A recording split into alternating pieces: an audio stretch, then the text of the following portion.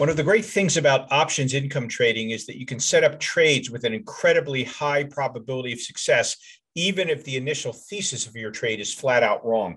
I'm Seth Freiberg, the head trader of SMB Capital's options trading desk here in Manhattan. And the traders here understand that option strategies can give you an enormous runway over which you can make good money on a trade. In this video, we'll teach you a strategy which does just that. So stick around because I think you're going to find this intriguing.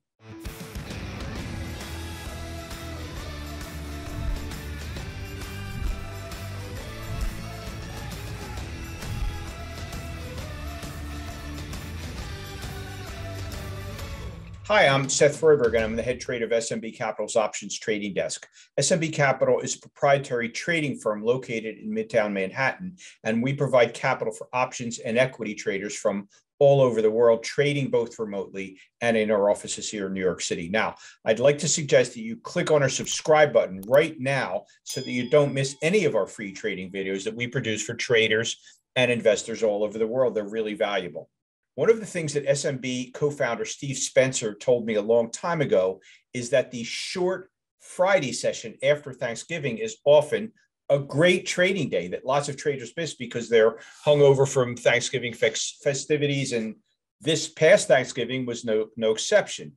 On Thanksgiving evening, a news report hit the wires that there was a potentially new super transmissible variant of COVID-19, which they're calling Omicron, and they don't know whether existing vaccines will be effective in neutralizing it. And that was enough to tank the futures market. And so the S&P 500 index, after having just 4 days earlier set an all-time intraday high at 47.43, gapped down on the Friday morning after Thanksgiving and kept running bearishly, falling 200 points from that all-time intraday high that it had set earlier and ran right through downwards through December 3rd.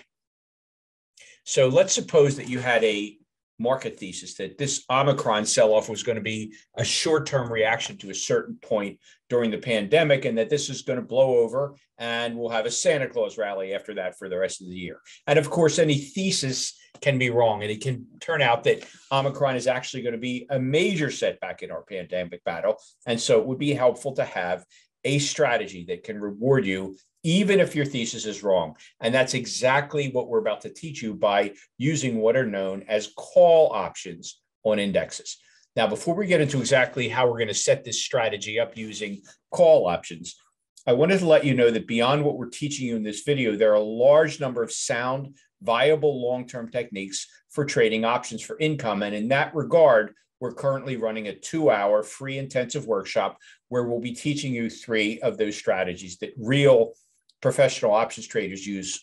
And in that webinar, we're going to be teaching you a really simple but incredibly effective strategy that some of the greatest investors in the world use all the time, plus an options trading strategy that has a statistical 80% probability of profit month in and month out, plus an option strategy that you can employ with the stock that you like, where you'll make your target profit, whether the stock goes up, nowhere, or even down a small percentage. So if you'd like to learn these strategies, then just go ahead and click the link that should be appearing now at the top right corner of your screen. That will open the free registration page in a new window. So don't worry, you won't lose this video. Or you can register for the workshop at optionsclass.com. It's not often that retail traders can be taught strategies employed by actual Wall Street traders, but that's exactly what you'll be getting through this free online workshop. So click the link to sign up now and don't miss it. To make sure that everyone watching this video understands how call options on indexes work, we're going to do a really quick review of that.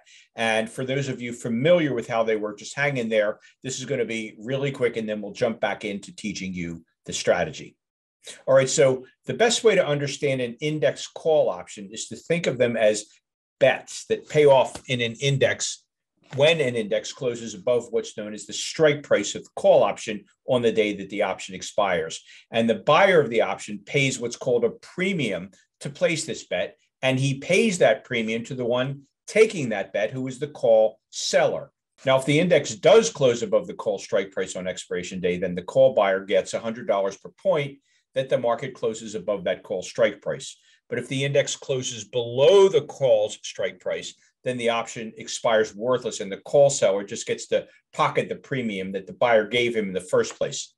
So for example, suppose that an index closed at 40.32 one day.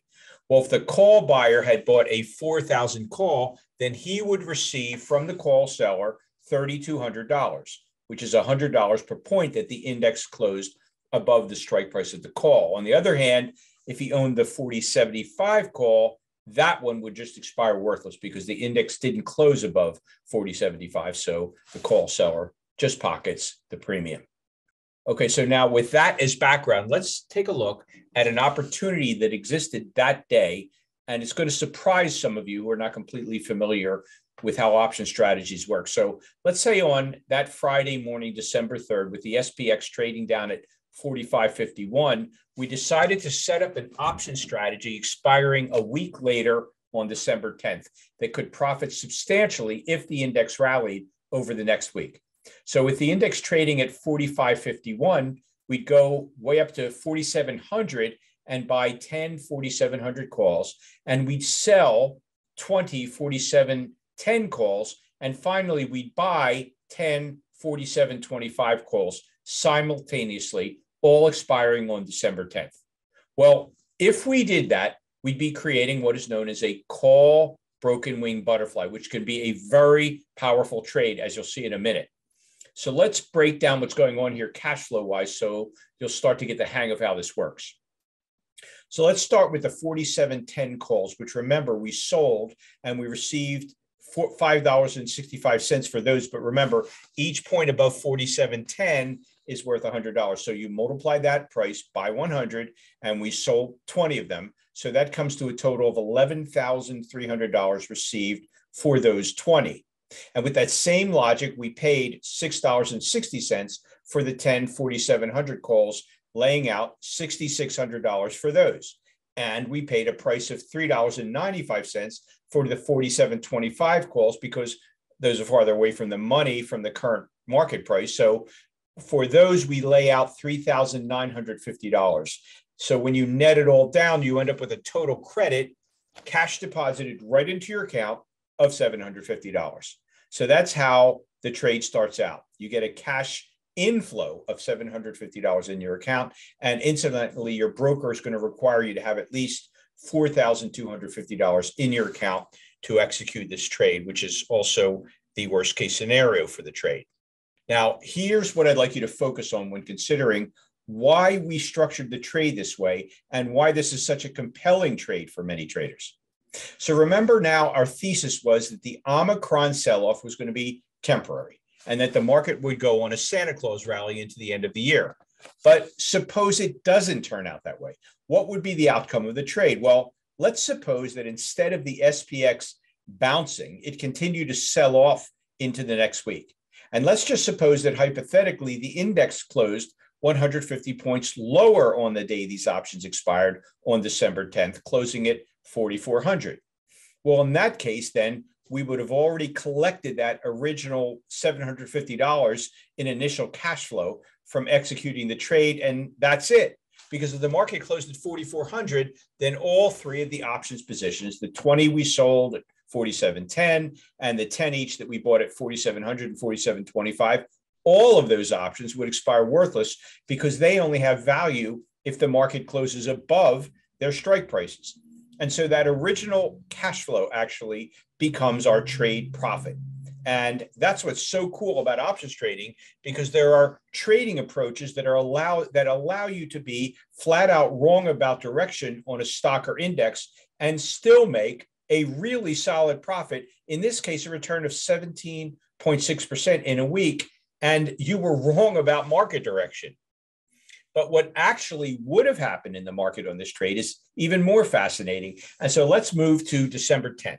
And as you can see, the SPX closed over 4,700 that day, up at 47.1165 exactly. And so now let's analyze the actual outcome of the trade so you'll see just how powerful call broken wing butterflies can be. And so what actually would have happened starts again with that $750 of initial cash flow that we keep, and then the recognition that those 47.10 calls expired in the money, meaning that since we sold them, we owe the owner of those calls the amount by which the index closed above our strike price. which in this case, as you can see from the calculation, is $1.65 times 100, and we sold 20 of them. So you multiply that by 20, and we're obligated to pay $3,300 for those 20 calls. But then moving down to the 10 4,700 calls that we own, well, those expired $11.65 in the money. But this time we own them. And so using that same multiplication of 100 times, our 10 options that we own, we get paid by the call seller $11,650 for those 4,700s. And then finally, the 4,725 options expired worthless as the market closed below their strike prices. And so netting it all down results in a win of $9,100 on this trade, which is a return of 214%, which speaks for itself. So what I'd like you to take away from today's video is the fact that options trading, unlike pretty much any other form of trading, allows you to make a tremendous profit when you're right on your trading thesis, but still, in most cases, can make a respectable profit if you're outright wrong. Now, I'm not saying there's no way to lose on this trade. And in fact, if the market had rallied much higher, a loss was possible, if not probable, on this trade. But the larger point is that the call broken wing butterflies allow for a huge range of outcomes for the price of the SPX index, where you make either a good profit or a great one. Professional options traders understand these kinds of opportunities and take advantage of them all the time. Now, just to remind you, as I said earlier, if you enjoyed this video and learned something valuable from it, would like to learn the details of 3 real-world option strategies that professional options traders use all the time, then you should check out the free options class that we're currently running. Just go ahead and click the link that should be appearing now at the top right corner of your screen. That will open the free registration page in a new window, so you won't lose this video, don't worry. Or you could just head on over to optionsclass.com to register for this free intensive workshop. It's really a rare opportunity for retail traders and investors to learn directly from Wall Street traders, but that's exactly what you'll be getting through this free online workshop. So click the link to sign up now and don't miss it. And please don't forget to click on the subscribe button right now so you won't miss all of the free trading videos that we're posting constantly on our channel to help you to improve your game as an options trader.